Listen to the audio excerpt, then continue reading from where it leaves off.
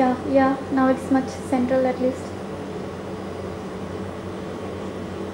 It's ducking to the left again. Yeah, okay. Yes. Come there.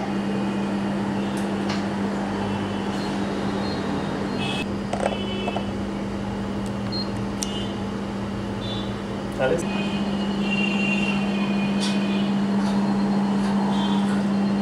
The screen was Adi Mala दाखव. Oh. Laser आपण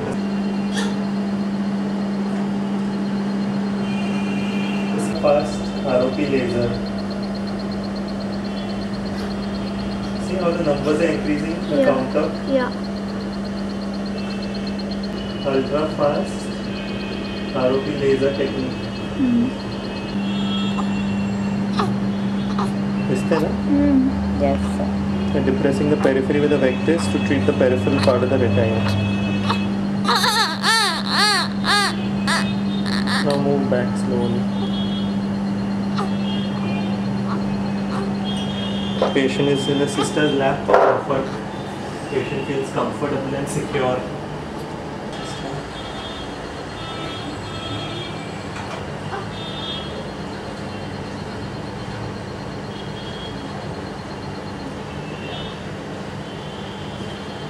Patient with a zone 1 to zone 2 disease, an absolute avascular retina, 360 degrees of friction. We are doing laser to the periphery all around. Technique we are using is the ultra fast technique of doing the laser by keeping the exposure minimum. The repeat interval very fast. It's possible on the Quantel laser.diode.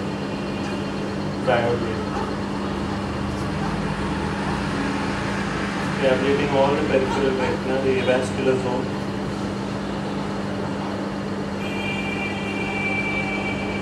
Avoiding the area of the ridge. We are ablating everything anterior to the ridge.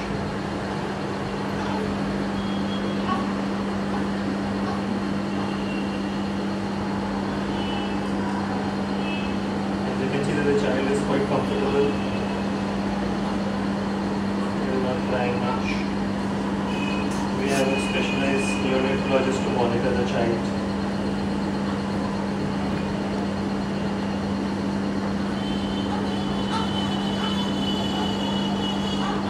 The child is rotated to cover all around 360-degree areas. The vectis is used to depress the periphery. Excellent view. To moisten the cornea between by using anesthetic and antibiotic drops. This procedure is purely done under topical anesthesia. And one eye is finished in less than 5 minutes, giving a total of almost 3,000 shots. Now you'll be seeing in the screen. As you'll see in the screen, we have already reached a very high number of count. What is the counter meter?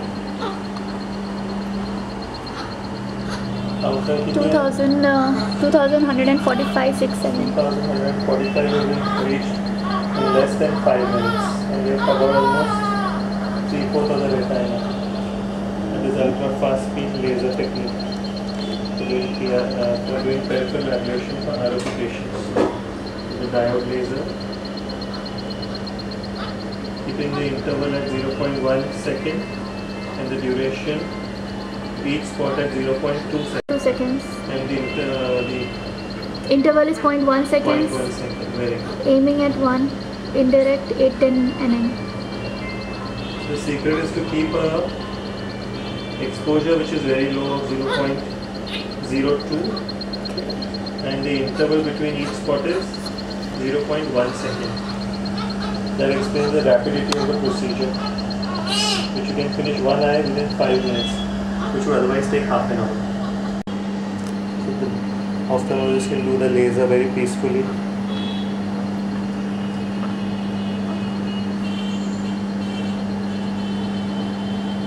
Now we're doing the nasal part, as you can see, by moving the child around, so covering the full retina. We're seeing the whole procedure in real time, we have not edited it.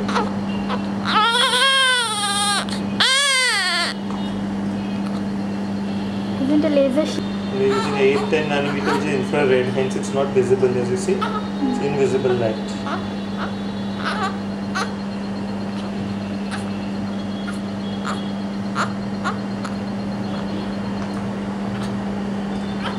Just finish one eye, and the counter is showing, doctor, how many spots it's showing? 3254 onwards. There, technique of ROP laser. These extremely small premature children who cannot be subjected to long time of laser, which leads to bradycardia, hypoxia and other complications. Pediatric speculum.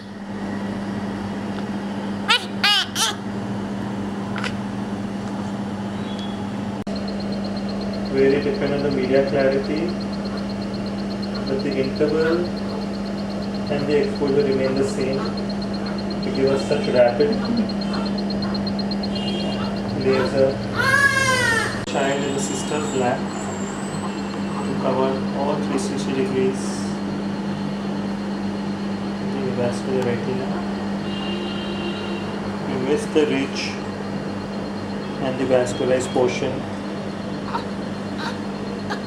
We ablate the peripheral retina to reduce the VEGF secretion from the ischemic retina, which leads to the proliferation of new vessels and later tractional retinal detachment.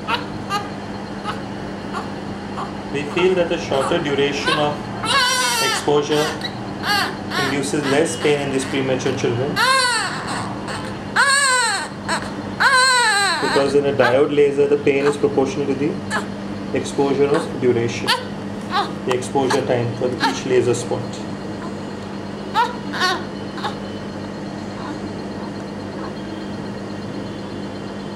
Doctor, what are the details of this child? How preterm was he? The baby was about 26 to 28 weeks preterm. Yeah. And the birth weight was just 860 grams. The baby's mother has a bad obstetric history of 8 abortions. Oh. And this is a precious child, and the mother has undergone a hysterectomy right now. Oh. Then this baby was given surfactant. Surfactant was instilled, and the baby was on a ventilator for just 2 days. Thereafter, the baby was on hood box oxygen for about 3 days.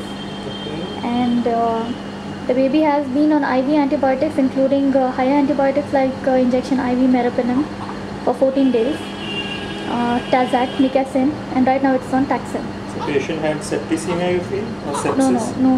The patient was not in sepsis, but because of, in view of low birth weight, preterm, and liability to infection, we had kept minimal handling, and the baby required antibiotics. Okay. What are the risks? Very important to cover the area till the aura, the peripheral avascular retina has to be completely ablated in these children to prevent recurrence. We will try to finish the full ablation in one sitting.